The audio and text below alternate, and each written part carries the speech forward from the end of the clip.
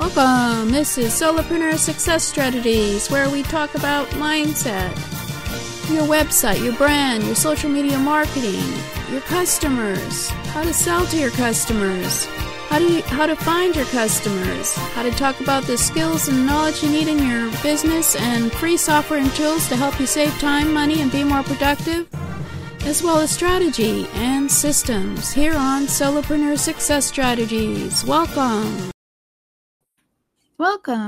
Welcome. This is Jane Gardner, and this is Solopreneur Success Strategies with Jane Gardner on Strategy Sunday. Today is Sunday. Anyway, I think it's Sunday. Thank you for being here, and I'll try and keep talking so I'm not wasting your time. I am Jane Gardner. I work with my husband in our home business for 20 years, and I came out onto the internet about 3 years ago to try and help others start their own home business. And I have Solopreneur Success Strategies, a weekly show 7 days a week. Mindset Monday, Get Your Message Out Tuesday for social media and branding. Wednesday is all about your customer. Thursday is all about your skills and knowledge you need. Friday is all about the free software you could use. And Saturday is about systems in your business that you can use to save you time, money, and especially time. And today is Strategy Sunday, where we talk about your business and your goals and your strategies and your business plan. And for an overview of what Strategy Sunday is all about, we started off talking about your vision and goals for you and your business, looking at figuring out what your goals were for your lifestyle business for the first year, third year, and fifth year. As well, this is about having a business that fits your lifestyle rather than fitting your lifestyle to the business. So initially we looked at how much time you wanted to spend on your business and what kind of strategies you wanted to use. Now we're talking about you and your business plan. But for me, the business plan is all about doing it yearly, always having a plan, whether it's for this year or for next year or for the next 5 years, and always be willing to change your plan as you go along. For example, this month, Google Hangouts, which I'm using right now, is going to be moving to YouTube Live. So if I had a strategy using Google Hangouts, I better start changing my plans right now and go over to YouTube Live and figure out how to use it. As well, Blab I Am closed, which was also another video live streaming broadcasting system a lot of people enjoyed. So if I had that in my strategy, I would have to change my strategy today. So in being on the internet, you always have to change your strategy. So it's always good to make sure you're always aware of what your strategy is. So why not work on a plan? So then we also will be looking at some of the business trends that may affect your strategy in the coming years. So, of course, we just mentioned Google Hangouts, how it's moving and closing basically and being something different over at YouTube Live, and Blab IM has closed, and there's another social media site, TSU, that just closed. And, of course, a lot of companies get bought out by other companies and don't exist anymore. So, anyway, that's for another day. Today we're looking at our Strategy Sunday and looking at our business plan.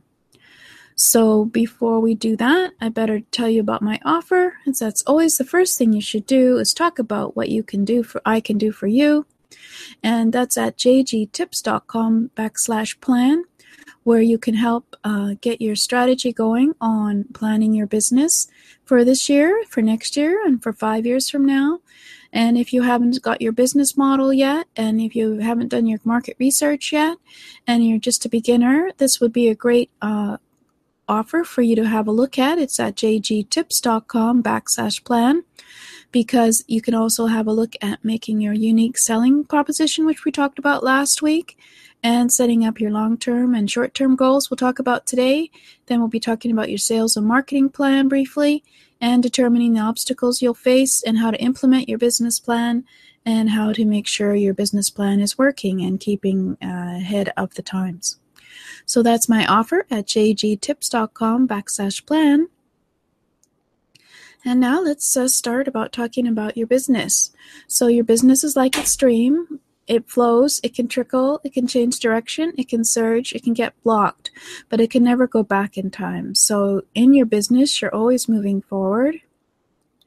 And as I mentioned, we've already looked at what we overviewed on what Strategy Sunday is all about your vision, your goals, your business plan, and how you change your business plan as the trends in business change as well. And then we had a look at previously the diverse business model. If you don't know what I'm talking about, maybe you could go have a look at jgtips.com/YouTube. My Solopreneur Strategies, Success Strategies channel will show you some of the previous episodes. You can go look at them and listen to about the diverse business model. But basically, you need a business model which has a variety of ways of revenue coming in to your business in order to have a solid business model.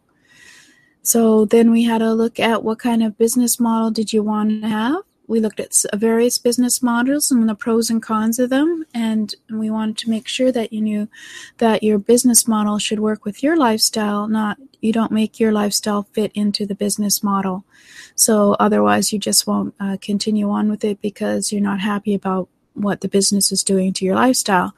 So always be aware that what your priorities are for your business as well as for your lifestyle. So then we started looking at what is a business plan and why do you need one. It didn't have to be complicated. You can just map up your goals, your action plan, and your financial budget for the year, for 3 years, for 5 years if you wish, and what you would like it to be. And for some people, of course, they use their business plan and make a more rigid business plan to get funding, or to get your business organized, to know what you need to get into position, what systems you need in order to do your business model. And also, of course, you can always be evaluating your business plan to see where you're going wrong in terms of your focus and your budget. So in a business plan, you basically would have your description of what the business is. So for an online business, you would describe the business model that you would like to do. Then we looked last week at unique value proposition that you could develop for your business to show how you differentiate from your competitors. Today we're going to be talking about your business goals, and then after that we'll be talking about your sales plan, your marketing plan, your action plan, and then your financial forecast and budget. So those are the key components of a business plan. But today we're going to be talking about your business goals. So how do you set your short and long-term business goals? So you need to have specific plans and goals, especially for the first year, in order to decide what direction you're going. Just like a stream, you need to know which direction you're going. So, and of course, you can always revise it and make it flexible over time. But for some people, they like to make what they call SMART goals. And a SMART goal is S as in specific, M as in measurable, A as in action-oriented, R as in realistic, and T as in time-based. So that's SMART goals. So for example, what is a SMART goal? It's specific. So you have to be specific about what you want to achieve. So let's say we want to, in 6 months, be able to have a revenue of $5,000 a month. Then you have to go back from that specific goal and decide how you're going to get to that goal.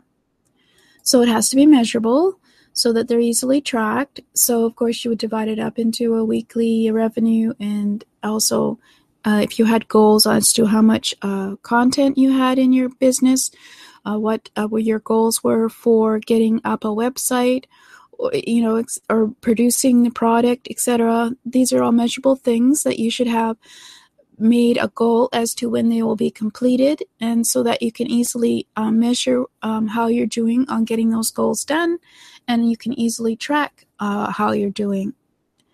So then, of course, they have to be action-oriented. So you have to have goals that you can attach specific actions to. So as I mentioned, you have to have a goal, for example, of getting a website up, say within 2 weeks. and then having a product within a month, and then, et cetera, et cetera. So as well as, of course, having a revenue goals and expenses goals, because you still have to have expense goals of keeping it to a minimum and knowing where your expenses are going, and that would be all in your financial budget. But you also want to make sure that you're not spending too much money. So they have to be realistic goals, so you don't set yourself up for failure with impossible goals. So 2 weeks to create a website is quite a reasonable goal, especially if you're starting from scratch and in terms of what you want to say, who's your market, et cetera, et cetera. The actual physical putting up of a website doesn't take that long, but in terms of getting the hosting and the domain and et cetera, it could take 2 weeks. So always make sure your goals are realistic. Excuse me. And of course, make it a time-based one. As I mentioned before, make a time frame on your goals. So you want to make sure that you have, say, 2 weeks as a goal for when getting your website up would be your time-framed goal.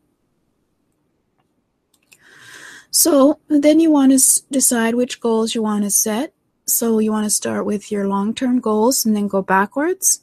So start with your biggest goals and then work backwards. So for example, if you wanted to make a revenue of $100,000 at the end of the year, then work it down into a monthly goal and a weekly goal, and then decide, and what kind of things that I could create that would put the revenue be created that would have revenue that could add up to the $100,000 by the end of the year, and that would help you to parcel out as to what your goals are in terms of measurable and time action based. So if you need to get your product out by in order to create it in a month, then you need to work back from that and decide how you can make some extra revenue during that time in order to pay for the expenses of creating that product, for example. So it's very good to, as we mentioned before at the very beginning, to start with your goals and vision for your lifestyle business. So then you can work backwards and decide how you're going to get to that vision by working with your revenue and working with your actual process and the measurable steps that you're going to take and then work it from backwards from the long-term goal. But of course, then you've got to just make from the long-term goal, go backwards and do your year goal and your 6-month out goal and your monthly goals, just to and write them all down so that you can see if you're on track to get to your long-term goals. And then, of course, the immediate goals that you set for yourself every week and every day. These are why a lot of people have day planners or action plans and goal setting, because then they know that they've got to one of their goals and they're moving forward. So what you want to do is put down short-term goals as well as your long-term goals, write them all out, and then you'll know where you're going. So goals are a roadmap to your success. So setting and meeting goals show you how much you are achieving. So we are human beings, so of course we always set our goals, I think, beyond what we can reasonably expect, but that's a good thing because we're reaching towards those goals. And then don't be disappointed if you don't quite get to those goals. But if you have it written down in a business plan with your long-term and then short-term goals set in terms monthly, weekly, and long-term, then you know that whether or not you're actually moving forward in your business and creating what you need in your business in order to move forward, or if you're stuck. So there you go. So in your business plan, let's just quickly go back to that.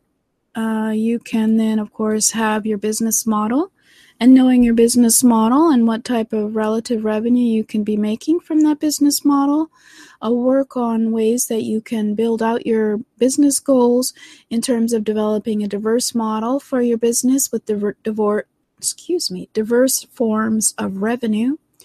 And of course, working on your unique value proposition, knowing how you differentiate from everyone else. And then once you know what you want as your goals monthly and every 6 months, then you can start working on your sales plan and your marketing plan in terms of the production of your product or service, and then your promoting of that production. And then calendars become critical at when you put together your plan. But without the plan and without your SMART goals, you won't be able to even go anywhere. You'll just be wandering and not focusing on the direction that you need to go. So let's just have a brief look again. So as I mentioned about my offer, the http://jgtips.com/plan, we go through the whole process of defining everything and looking at your short-term and long-term goals. And then, of course, developing your sales and marketing plan, and also finding out ways that you can research and find out exactly how you are doing in your plan as you go along. And estimate, of course, your financials as well as your budget for your business plan. And then so next week we'll be looking at the sales plan for the year.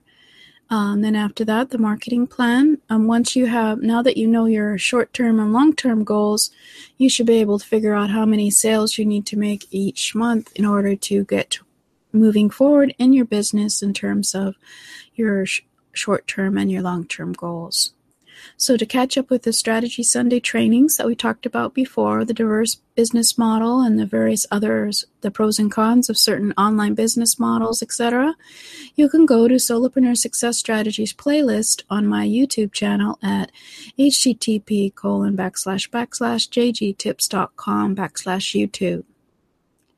So thank you for listening, and I hope there was some use to this.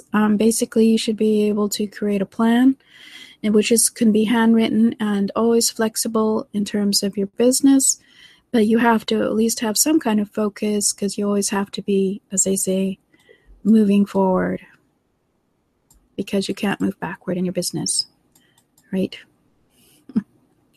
See you next time.